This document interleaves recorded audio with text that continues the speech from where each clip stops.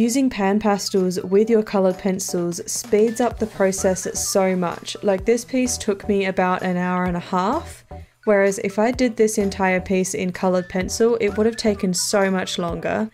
I've been using pan pastels with pastel pencils for quite some time, but it's only recently that I've been starting to use them with coloured pencils. So these tips will help you get started with pan pastels for your coloured pencil drawings. I'll just give you a quick rundown of what pan pastels are and how they work. So they're basically a soft pastel that has been compressed into these pans. You can use soft tools to apply them, and that's spelled S-O-F-F-T. That's just the brand name of the different sponges. They come in a variety of different sizes, so you have some really small ones that look a little bit like eyeshadow sponges, but there's also some bigger sponges for larger areas. The paper that you work on makes a huge difference in how the pan pastels work. So depending on how many layers you want to add, how much detail and that kind of thing, you could try the pan pastels on your favorite colored pencil paper, but papers like Clairefontaine Pastel Matte or Luxe Archival sanded papers allows a lot more layers than other smoother kind of papers that are generally used with colored pencil. So with the techniques that I like to use, I like to add multiple layers and build up my values and my textures as I go along. So I prefer to use the Luxe Archival sanded paper because I think it's just perfect for the techniques that I'm using. But other people like to use other kinds of papers, so just do some trials on your favorite papers and see how you go. But I do definitely recommend trying the Luxe Archival because it made a huge difference for me.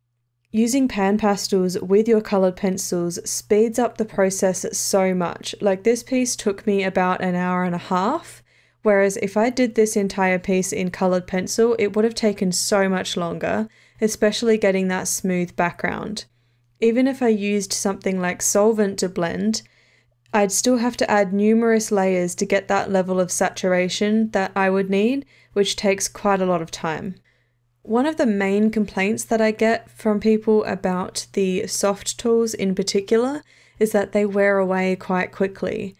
And a lot of people are suggesting to use makeup sponges instead of these tools, but to be honest, they don't pick up the pastel and apply it in the same way as the soft tools do. So I don't recommend doing that. I actually recommend trying to make your sponges last longer. To do that, you basically just don't press too hard with them. When you first apply the pastel to your paper, a lot of the pastel comes off of the tool, and then as you do a few more strokes, less and less pastel comes off. And a lot of people try and press harder to try and get some of that pastel to come off of the tool, but that is the exact reason why the tools are wearing away quickly. Because if you're working on these kinds of sanded paper or pastel matte, you'll damage and wear through your tools very quickly. So instead of pressing harder to get more pastel to come off, go get more pastel from your pan when it runs out. Pan pastels are actually a really cost-effective option in the long run.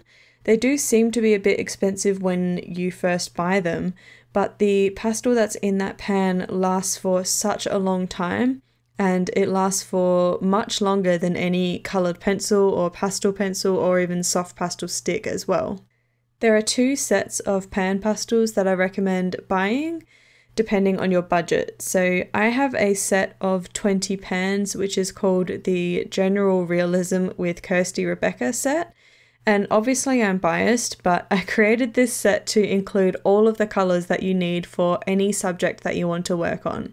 I literally use this set for portraits, landscapes, still life, wildlife, pet portraits, florals, and any other subject that I can think of, and I've never needed to use any other colour.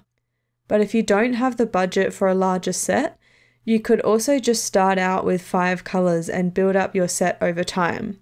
The set of 5 painting colours includes the 3 primary colours, which are red, blue and yellow, as well as a black and a white, so you can literally mix any colour you need, just like paint.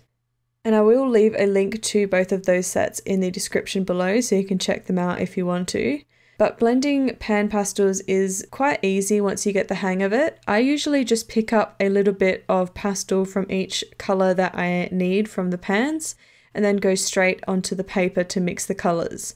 For example, if I needed an orange, I could grab a little bit of red on my sponge and a little bit of yellow. And then when I apply that to the paper, it will mix together to create orange.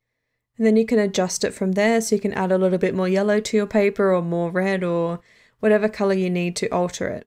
You can also get a piece of printer paper and leave that to the side of your drawing, and you can mix your colors on that. So you can see exactly what color you're going to get before you add it to your paper.